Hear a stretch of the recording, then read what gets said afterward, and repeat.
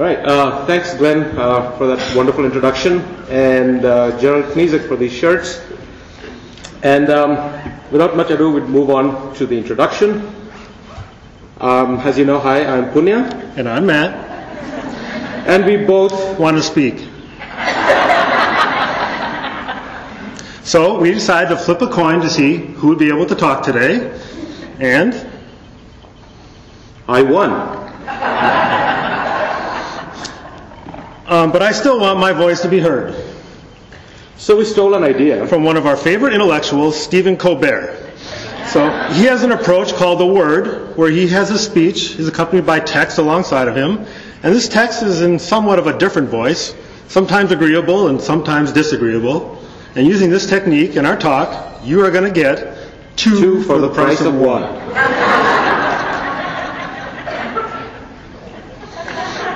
So this is my space. And this is my space. And so for most of the presentation, Punya will be speaking, and I'm going to be texting on the left. So you'll be hearing me, but in a different way. All right. Ready to start? That's the end of the intro. So we begin. Thank you, Matt, for that little text message there. It's early in the morning, it's 8 a.m., and neither of us is a very, morning person. So we appreciate that you guys showed up, and we thought that there's, a little bit of a pressure on us to be a little exciting, if not for you guys, at least to wake us up. And so one thing we thought maybe we could do a song, but I can't sing. It turns out Matt can't either, okay? But we can borrow ideas. So we appropriated an idea from Larry Lessig. We appropriated an idea from Larry Lessig, and we came up with a refrain. And the refrain is in 3 parts. Okay? So here we go. Start refrain. 1. Teaching with technology is a wicked problem. Wicked problems require creative solutions, and teachers are designers of the total package. End refrain. All right, let's do this again. The refrain, teaching with technology is a wicked problem. Wicked problems require creative solutions, and teachers are designers of the total package. So that's our refrain, and we'll be coming back to it over and over. Okay, all right, fine, move on. Number 1, teaching with technology is a wicked problem. Let's start with what we call pedagogy. Now, these are rules, theories, ideas of teaching, whatever you call it. Okay, teaching. But there's one thing we can be sure of, that pedagogy is messy. Messy and complicated. It's not as straightforward as it looks. Well, without even getting into theories and stuff, just think about the various roles teachers play. For instance, you want teachers to be wise and assistive and thoughtful, funny, dramatic, flexible, creative, humble, fair, all these. This is a pretty amazing list. So we can agree that teaching is pretty messy. But clearly pedagogy is not everything we have to think about. So what's missing? No, it's not multiple choice quizzes. Teaching is always about something that we call content, and content can also vary a great deal. Everything from geology, biology, physics, astronomy, art, music, chemistry, computers, what have you. And the funny thing is that every discipline is messy too. And how do we know that? Well, look at all these battles that have been raging. In fact, one can almost call them wars that have been raging over things like the canon. No, not that kind of canon, but about the kinds of books that students should be reading, whether it emphasizes Western civilization versus other groups which have been marginalized in the past, and so on. Let's think about the math and science wars, and of course, the phonics versus whole language debate. So all these things are up for contention and argument. So we've covered that, both of these individually are pretty messy, but that's not all. What happens when you combine the two together? This is where Schulman came up with the idea of pedagogical content knowledge, and that's Lee Schulman, who incidentally was at Michigan State when he came up with this idea. And the idea here is that content areas in teaching have to be transformed, brought together in interesting kinds of ways to make it accessible to students. So, for instance, a mathematician would not necessarily be a great teacher of mathematics. Same goes for a psychologist, artist, or scientist. Quality teaching is the transformation of content. It is the act of learning to think in a disciplined manner. And if you're interested, this is a great book by Janet Donald called Learning to Think, Disciplinary Perspectives. I'd recommend it strongly to anybody who's interested in some of these ideas. So Schulman had this great contribution which I think really moved the field forward. And the question comes up as Matt's texting me from here, where's the technology? All right, so where's technology? Yeah, sure, PowerPoint could be there, but I think we mean much more. Web 2.0, blogs, digital videos, Second Life, Geometry Sketchpad, Wikipedia, SimLife, handheld computers, MP3 players, fly-top, pen-top computers, which I think is the worst name ever for a product, World of Warcraft, Linux, Blackboard, MapQuest, and the list goes on and on and on. And so for once, I think Matt is right that this is expecting too much if we think that people can keep up with this rapid change. So one of the things we argue is that instead of focusing on keeping up with every piece of technology or software, we argue for something different. We argue for developing a thoughtful yet playful attitude towards understanding the landscape being created by these new technologies. What one can call this new media ecology that we live in. Now these digital technologies that we are talking about, the funny thing about them is that they're pretty messy too. Okay, I'll give the example of the iPhone. If most of you have seen it. If you look at the iPhone, one of the things is that with software, it's pretty protean, which means that once you move away, one of the biggest restrictions on cell phones was the number of buttons that you had on it. Now, once you move to a complete software screen, if you want to add another function, it's just writing some more code. And that's one thing very powerful that software lets us do. Well, with that comes a problem, which is that it's unstable. Okay? Asked me at some point about the problems I'm having with Best Buy and my iPod for the last 3 months. And I'm sure all of us have faced these error messages at some point or the other. On top of that, these new technologies are opaque, which means that there was to be a time when you would buy a car, you'd kick the tires, and now you take your car and they reboot the car because the car is a computer, right? That changes the meaning of booting the tires, right? And any technology now, it's not obvious from what it does how it works inside, and that makes it tricky as well. But despite all this, technology changes everything. Yes, IT, information technology changes everything. Let's look back at these three components that we have talked about so far: pedagogy, content, and technology. And let's do the Schulman move. And when I say the Schulman move, what Schulman did is to pedagogy and content and overlap them. What we're going to do is we're going to look at content and technology and pedagogy and technology in turn. So we do the Schulman move on content and technology. Now there are lots and lots of examples that we had actually, because of time, we didn't include. But we included one, and that is literacy technologies. Somebody once said that the book is a machine to think with. And I want us to think a little bit back to when it was an oral culture and the move to writing. And this is a quote from a dialogue by Plato where he argued, yeah, I know this is a long quote, so I had to reduce the font size there. So argued that once we move from an oral culture to a writing culture, we're not going to trust people anymore, we're going to trust the book. We're going to go look it up. So anything I say today, you can go look it up. And that's a fundamental change in the way we think about our relationship to information, to each other, and so on. So this is interesting because we think of print and writing as being this great thing, but at some point there is something lost in that transition as well. Now if we look at the next big change, when we look at going from writing to print, here I want to quote from Victor Hugo, who argued that in his book, The Hunchback of Notre Dame, that this will destroy that, but this was the book and that was the cathedral. The book will destroy the cathedral. Because a medium that is now shareable by millions of people with print means that nobody's going to go to a certain specific place to get wisdom or knowledge, that it is shareable. And if you think about post-Gutenberg, we had the Reformation, the American and French revolutions, and a large part of it was dependent on the fact that the large masses of people could now get information that they could check on their own. So Hugo speaks to this this connection between technology and content when he says, and I'm going to quote just a part of it, the dominant idea of each generation would in future be embodied in new material. Think about that for a second and look at the picture that Matt just sent to me.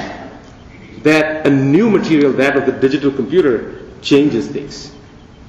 And so we went from clay to papyrus to scrolls to handwritten text, printed and lead type, mass-produced books, and now we are at the age of the Kindle and the e-book. And of course, we live now in a world of links and hypertext. And so technology not just changes practices, but it also changes society. So technology and content have always been related in very complex ways. I think that's sort of the message to take away from this part. So that ends this example. Moving on, we talk about another Schulman move, which we look at pedagogy and technology. I think one of the greatest innovations that in education in our lifetime is this one. Because it allows anybody on the planet with a computer and an internet connection to access vast amounts of information. That is just an amazing, amazing thing. Combine that with this, with possibly the one laptop per child, we are looking at something, a fundamental shift in human cultural evolution. The repercussions of which will be felt, which we won't even realize, I think, for 100 years, and the repercussions will be felt for many, many more. But the example that I want to talk about is much smaller, much more local. We teach an online course using the software called Moodle. I know many of you must know it. And Moodle is an open source online courseware system. And one of the problems that we face in online learning and online teaching, I'm sure those of you have taught online, and most of you must have, know is what we call the I agree phenomenon. Which is that once a couple of students have made a few postings, that everybody else just goes on and says, me too. Okay? And so you don't get the kind of engaged discussion around topics that you would like. Well, Moodle does one thing that allows us to get over this I agree phenomenon. What Moodle lets you do is in a discussion forum is prevent you from seeing other people's postings till you have posted your own. Think about that for a second. So any student who's going to post on a certain discussion topic that you have raised is, for that practical purpose, the first one posting. So the pressure is on them to do a good job. The moment they post, they can see what other people have said. Now, this is an affordance that technology gives us that we may not have been able to do even in a face-to-face situation. And that's a really powerful thing. Now, there's another thing that people speak of when they speak of online learning. It is that the learning never stops. Well, that's not really true, because the student has to go and log on to the website in order to get it. So we wondered about that, and we said, okay, what is a technology that students are pretty much always interacting with? And that's Facebook. So this semester, one of our graduate students is here who's working with us on this. And we are teaching a course where we have two sections, one where the discussions are in Moodle, the other where the discussions are going on in Facebook. Now think about what it means from the student point of view. They go to their Facebook site and there's a little message saying, oh, there have been some discussions going on in this course. Suddenly, the learning process is a part of their everyday life. Now, is that a good thing or a bad thing? Whether they like it or not, we are waiting to find out. But there are interesting issues available here. And we are studying right now how this changes the social and educational discourse just by moving one technology to the other. So back again to our good friends. If this will go, thank you. So one thing that we have argued that each of these is messy, right? But we are still forgetting something. So what did we forget? I need to get some way of shutting him up. One thing that we forgot is these three always work within specific contexts. That these contexts matter a great deal. Consider, for instance, the situation of one laptop per child. How does that change how you teach? Or this classroom in India, which has one computer lab where you might get 30 minutes twice a week, with spotty, if any, internet connection. How does that change what you do? Or the situation in many schools here in the US where students and teachers are restricted from accessing information and websites due to firewalls. We've had that issue come up at MSU right now where some of the technology people are trying to stop the use of Google Docs and stuff like that. And that's a problem, we can see. So each institution, each classroom is a context, and that becomes critical when we think about this. So a moment to take stock. To sum up, teaching with technology is complex because CPT and messy, and let's not forget the overlaps, with incomplete and often contradictory information with no stopping rule. And when I say that no stopping rule means we never know as educators when we are done. Did we get every kid? Did every kid or every person in my class understand what it is that I want to say? We never really know that. So any solutions that we come up with are typically not right or wrong, but good or bad. We can't make absolute judgments, we can make relative judgments. And they are unique and context dependent. And finally, every solution leads to new problems. So the Facebook example is one where we can do that, then students might rebel against it, or they all go and join, instead of Facebook, they start doing Orkut or something like that, so things change. In short, what we argue is that teaching with technology is wicked. And wicked is a term that we take from Rittel and Weber, and if you want, you can go back and look at it, but the way they define what a wicked problem is, it seems to us that teaching with technology is a classic example of it. So what is the solution to that? One thing we know is that standard approaches don't work. We look for a royal road to teaching or the yellow brick road to teaching, and we know that there is none. So, that brings us back to our refrain.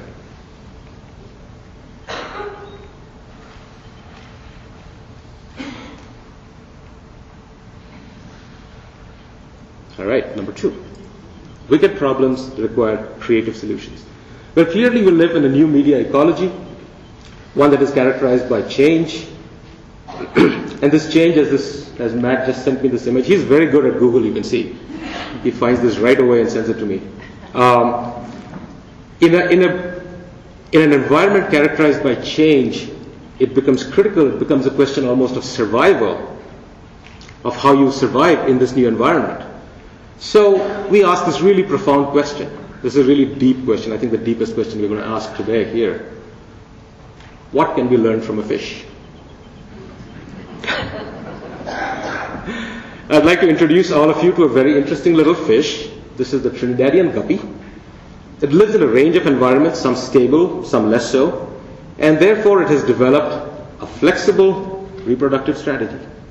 When the times are good and things are going well, there's not much fluctuation in the environment, it produces fewer babies because it can take care of them. But when times are bad, it does something different. It has lots of babies because it knows that it cannot support all of them, and so it knows that many of them would die, so that's a really good strategy. And so the question is, so in a world characterized by change, the best way to have a good idea is to have lots of good ideas. So in that sense, creativity becomes key to surviving in this new media ecology. All right. But what is creativity? I know it when I see it. That's one way of thinking about it, because creativity is often easy to recognize and hard to define. And if you see the quote that Matt has, Justice Potter Stewart, was actually how Justice Stewart defined pornography in the Supreme Court decision. That I know it when I see it, and creativity in some ways is like that. But it seems to us that we ought to do better. So I'm going to share with you some examples of creativity. Example 1 is it's a fantastic social innovation, which I think is going to have a huge educational payoff in the future. And this is Muhammad Yunus, Nobel Peace Prize winner 2 years ago, and the inventor of the idea of the microcredit. I don't know how many of you know about the microcredit. These are small loans that are given to people in villages, typically $15, $20. The return rate on these investments is much better than loans that typically banks have been giving. And these people use these to set up their own little shop or some kind of a store or something like that. And here's a woman who has received that loan, and you can see the kids behind her. So this is a huge change in the way we think about it, about development in the third world. interesting thing here is that they found out that it's much smarter to give loans to women than to men. Men tend to drink it up and waste it, while women end up supporting the family, and which is why I think that a family that's supported and nurtured, kids go to school. So in some way, this is a huge educational move. It's grown a great deal. It's grown from around 8 million to over 100 million people across many countries in the world today. A good example of a creative solution. Second example, this is a personal one. This is getting my son to be interested in reading. He's a very sporty kind of guy and stuff like that, and so we'd buy him books and we'd buy him software, and he would do that. Don't get me wrong, it's not that he wouldn't do what we asked him to, but he wouldn't go out and seek it out. He didn't want to read. So I gambled $20 a year for the past 3 years by putting him into an NCAA bracket pool run by Matt here. And one can argue that that's possibly a bad idea. But the result that we are seeing here is that over the past 3 years, I've seen an increased sophistication and knowledge and understanding of sports, his interest in going and reading the newspaper every day, and he has never made me back any money. I'm hoping this year would be the year that I get my repaid on my investment.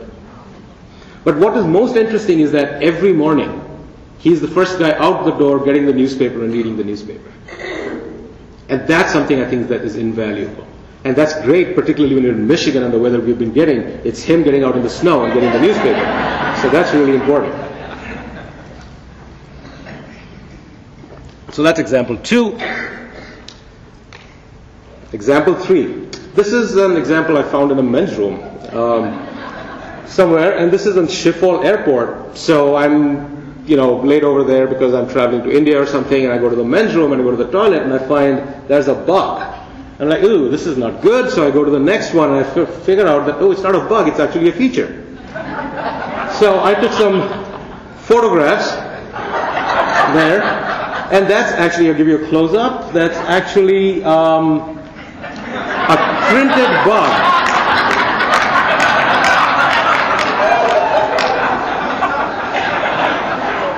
So it's a pretty accurately rendered, printed 3D bug that's printed on the toilet bowl.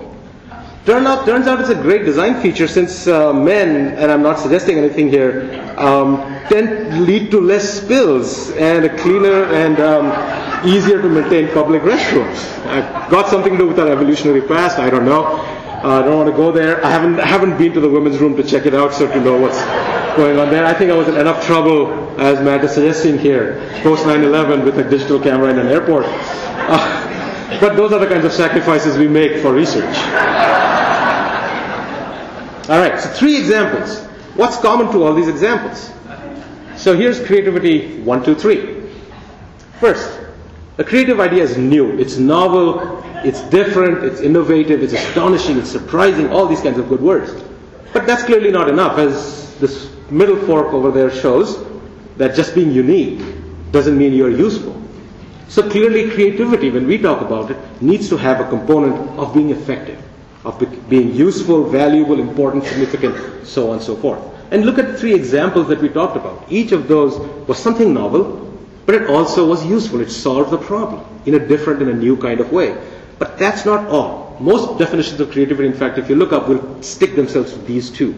But we feel that there is one absolutely integral thing that was missing in most of these definitions, that a creative solution is whole in some way. It's integrated. There's an aesthetic integration, a completeness, a beauty and elegance to a creative solution, which makes it really powerful. And when you think about wicked problems, you cannot break them down into little parts and solve each part. There has to be a holistic component to that, and I think a creative solution captures that. So we say it's not just new, but it's the new. And what do we mean by that? We mean it needs to be novel, effective, and whole. Novel, effective, and whole. That's a nice little acronym. Matt sent me a message again. And he says, well, creativity is about this big aha moment. Special people are creative, Picassos and the Einsteins of the world. But I think a lot of research shows that he is wrong. That really, creativity is nothing but variations on a theme. That you take an idea and you tweak it. And you tweak it and you tweak it, and then you end up with something very new. Let's look at the example of the Rubik Cube. All right? Let's do some, and I've done this in workshops where you have students actually come up with variations. So I'll not do that today for things of time. But here are some superficial variations that one can do. For instance, you can change the stickers from being square to circular. You can make a keychain out of it. You can put jewels on it. You can actually make it for Braille so that blind people can solve it. And my favorite, which is the all-red Rubik Cube. Took me not much time to figure that one out, so I thought that was good. But here's another variation that one can make. Why is it 3 by 3 by 3? So some people made these. 2 by 2 by 2, 4 by 4 by 4, 5 by 5 by 5. Right? Then somebody asked the question, why this repeating 3 by 3 by 3? Why n by n by n? So they came up with these ones. It's a 2 by 3 by 2. And so on, and variations, so forth. So you can see, and if you go to twistypuzzles.com, you can get over 1,000 variations. So I just picked up, we just picked up a few from there. Now, the Rubik Cube is a cube, which is a platonic solid. So somebody asked the question, can we make it out of other shapes which are platonic solids? So there we go. You have your dodecahedron and your icosahedrons and your tetrahedrons, all of which have been made into puzzles. Then somebody went and asked the question, why restrict ourselves to 3 dimensions? And so they made a software hypercube. It's a Rubik Cube in 4 dimensions. I do not recommend that you play it. I tried, it took me, I think, 15 minutes just to figure out how I could make a move. So I don't really strongly recommend that. But one thing about all these examples, I think all of you would be thinking that these seems like obvious moves in this problem space. You go from 2 by 2, you go to 3 by 3 by 3. Now I want to share an example with you of game designer, puzzle designer Scott Kim, where he looked at one aspect which he called simultaneous motion, which is that when you twist the Rubik Cube, certain pieces which are behind come up to the front and pieces that are in the front go back, which means you have to keep thinking what's happening back there. So he said, what would a game look like if I just give the idea of simultaneous motion and remove everything else? And so he came up with this game called Double Maze. And what happens in this that you have to get those 2 white balls to specific locations within each maze. The problem is when you make a move on this ball, the other ball moves at the same time. So which means, again, if you look at this game, would you see a connection to a Rubik Cube? It is a completely different thing. But what he did is that he took one element of that and tweaked that and pushed it to its limit. So in that sense, creativity is nothing but tweaking knobs. The idea being that you have the right knobs to tweak. So, you with me, Matt? Oh, okay. So I guess I need to recap here a little bit. So to recap, we live in a new media ecology, okay, where these 3 things and context are very important and they lead to wicked problems. We know that standard approaches don't work, that there is no royal road to teaching, that creativity is the only solution, and we now know that creativity needs to be, a creative solution is novel, effective, and whole, and we get there not through magic, but through a playful process of tweaking knobs. All right? So the big question then becomes, what are teachers and teacher educators to do? Where do the knobs come from? Which brings us back to the refrain. Teaching with technology is a wicked problem, and that's because CPT and overlaps and context lead to a wicked problem. Teachers, wicked problems require creative solutions. We know what creative solutions are: novel, effective, and whole, and it's not magic. It's a process that we can go through. And the teachers are designers of the total package.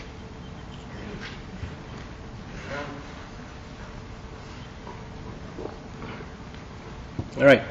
Number 3, teachers are designers of the total package. So what do we mean when we say total package? The first thing is that we have these 3, technology, pedagogy, and content. They are critical for any kind of teaching endeavor to take place, that they work within specific contexts. We have talked about overlaps, taking them 2 at a time. And I want to take us now to the most important overlap, which is all three taken together. It's at the center of these three that what we call TPCK, technological pedagogical content knowledge, exists. And yes, it is a mouthful. So, as Glenn suggested, we try to buy a vowel, $50, and there we have it. And the interesting thing here is that TPACK also becomes an acronym for total package. TPACK, total package. Oh, all right. So I'm sure you get that now. Now, this is not to say that this is something new that we are saying. Many people have said this, and in fact, good teachers understand this instinctively. So the question then becomes, how does TPACK help?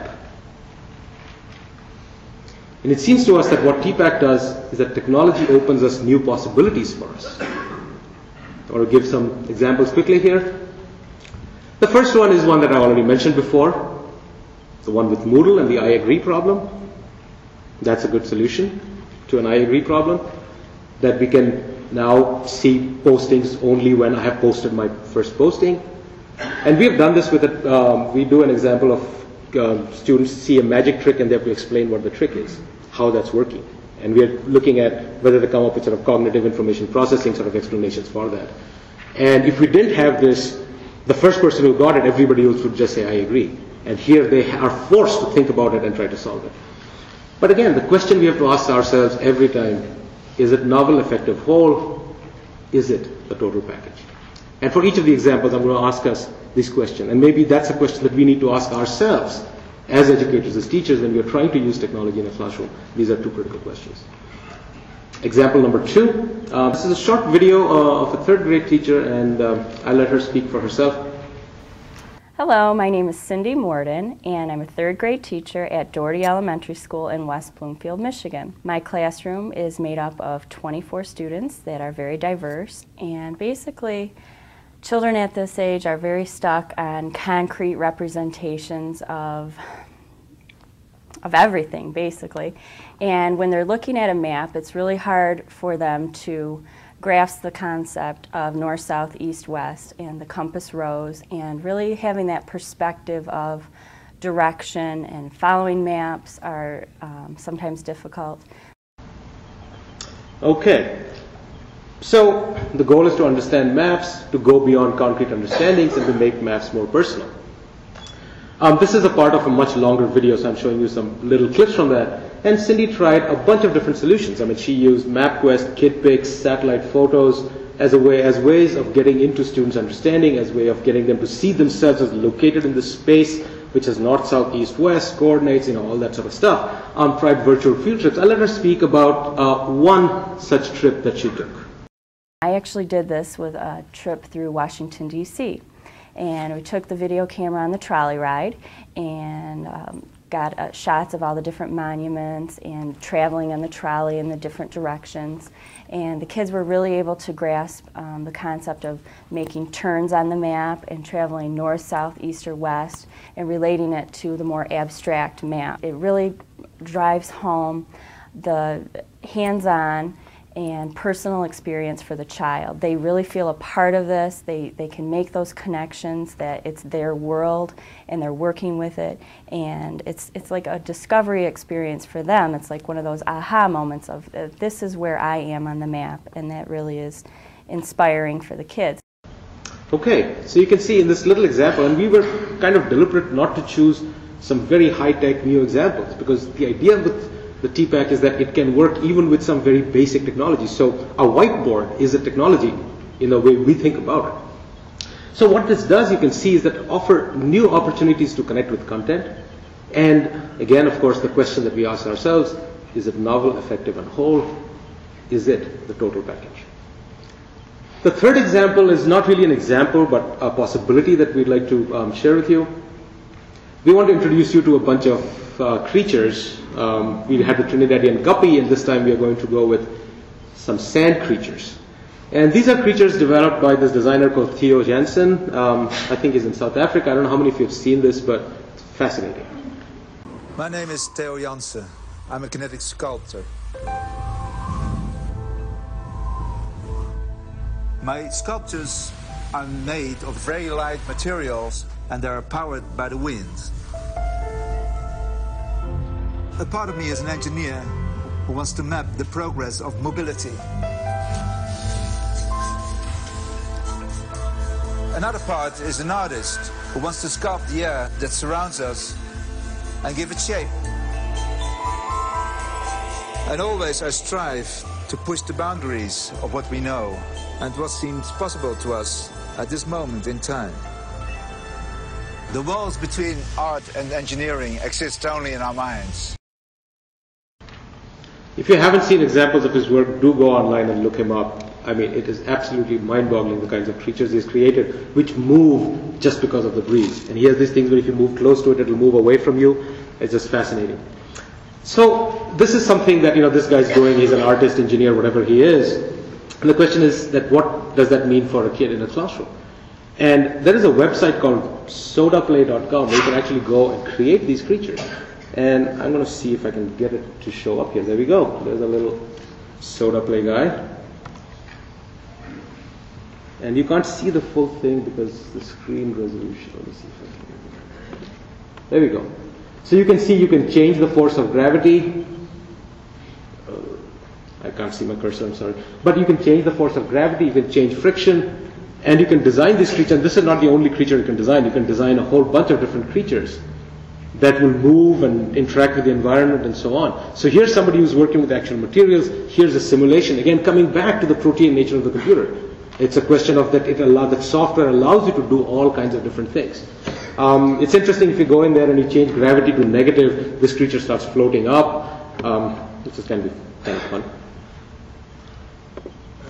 To come back, one thing that Theo Jansen said, where he said that the walls between art and engineering exist only in our minds. And I want us to think about that a little bit with a slight change. That the walls between technology, pedagogy, and content exist only in our minds. But we have to be willing to play with the knowledge that we have.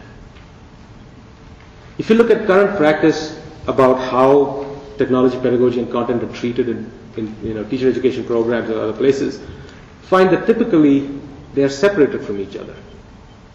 Or at best, Schulman's work has been around for a while, so people expect that pedagogy and content need to be covered, but technology is taken as being separate. You have a separate set of courses about technology and so on. And T is sort of sitting out there, separate from everything. And we argue that this is learning to play jazz one note at a time. And there's the best way it seems to learn to play the piano is you take one note and play it for a month. So you just play the pling, pling, you keep playing that note for a month. The next month you move on to another note. Because, learning to play the piano is becoming intimate with each note.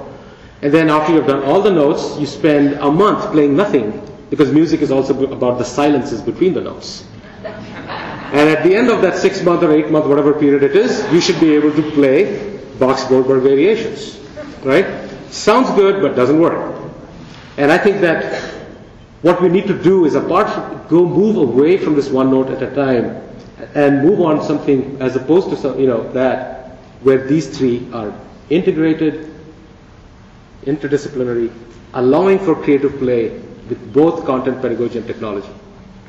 I mean, not both, all three. Sorry. This is a quote from Glenn Gould, keeping with the music theme, where he argued, and this is again coming back to the idea of technology, digital technology in particular being protean, that implicit in electronic culture is the idea of multi-level participation in the creative process. And I think that becomes sort of a critical part, a way of thinking about it. So we thought we would engage in some play here. So here's a game that we called TPACK Mashup. Sure, it's not going to sell a lot, but that's okay. But the game is to help us identify some notes. And we actually did this at the NTLS Summit back in summer that Glenn just mentioned. And the way that works is pick any two out of those, figure out how to integrate the third. For instance, start with C and T. So you could go with third grade language arts, grade 6 mathematics, undergraduate cultural studies, what have you. Choose some technology at random. A microscope, a wiki, Photoshop, and see how you could integrate them. So could you go with grade 3 language arts and Photoshop, or cultural studies and the microscope, right? What pedagogical strategies would you use? What would you do? And you'll see guys quickly enough that this is a pretty wicked problem. That the solutions that you come up with need to be creative, not just creative in the new, that something brand new or shocking came up, but in our new definition of new, that it's novel, effective, and whole. And of course, you could start with any of the other two. And what this game does is that you start seeing knobs that you didn't see before. And that's a really powerful thing to do. You start seeing possibilities and potentials that you could now take with your content, with your technology, and your pedagogical style, whatever it may be, that you can mix and match with this. So this is in keeping with this idea of the mashup, which is of course the new big thing, right? Okay, we are coming to the close of our talk here. I'm seeing it's 41 minutes, so I don't want to keep you guys up much longer. So it brings us to our refrain as always. That teaching with technology is a wicked problem. Wicked problems require creative solutions. Teachers are designers of the total package. Closes the refrain. If you remember, we started with an intro, and so in parallel to the intro, we need to have the outro. This is something Matt's a big guitar hero freak, so he taught me this term. So I want to start with a question. And the question is, where do educators live? Where do you live? Where do I live? Where do we live? Do we live in this box? Okay? Or, as I would argue, or we would argue, we live bang there in the middle. Be it Blackboard or Blackboard.com. This is where educators live. This is where you live. This is where I live. This is where we live.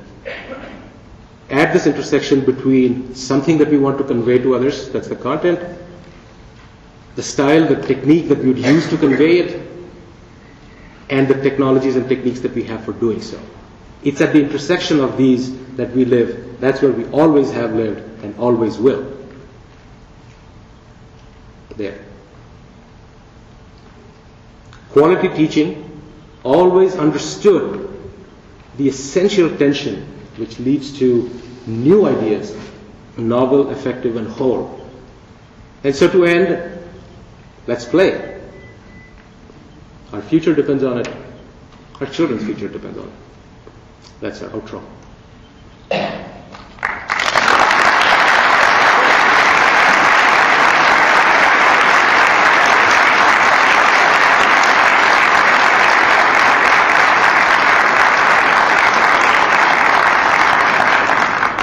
We'd like to thank a couple of people here who have been, without whom none of this TPACK stuff I think would have taken off, who very early on, we didn't even know about them at that time, so read the papers and stuff and pushed the ideas and the agenda. And we'd like to thank Ann Thompson, Judy Harris, Glenn Bull, Joe Gilbert at AACTE, and all the authors of the handbook. At site, Ian Gibson, Gerald Knizek, once again, thanks for the shirts, and Gary Marks, who makes all this thing happen very smoothly, though till yesterday we didn't even believe that he existed, honestly. And before we go, we have a shameless plug. The handbook of TPCK is out. We don't make any money off it, but go buy the book anyway. And there is an open forum with the authors today at 11 o'clock. Details in your schedule. And there's the TPACK SIG meeting at 1:15. We'd love to see you guys there. And we have another shameless plug. We are looking for some wonderful, good graduate students who want to do the PhD, join the PhD program at Michigan State. So, we have a signing bonus, which I think is against all NCAA rules, but, we call it a scholarship. I think that's fair, right? That's okay. Okay. So that's it. There's tpck.org. If you haven't visited it, it's a wiki which we are looking for contributions from people, so do visit that. Those are our websites. And finally, would like to thank 3 people whom we have never met, who inspired us to try something different in this presentation. That's Stephen Colbert with this idea of the word, left and right. Larry Lessig and Dick Hart, whose presentation styles we have copied indiscriminately. You know, it's like copying the HTML tags from a web page, so we'd like to thank them as well. Thank you very much.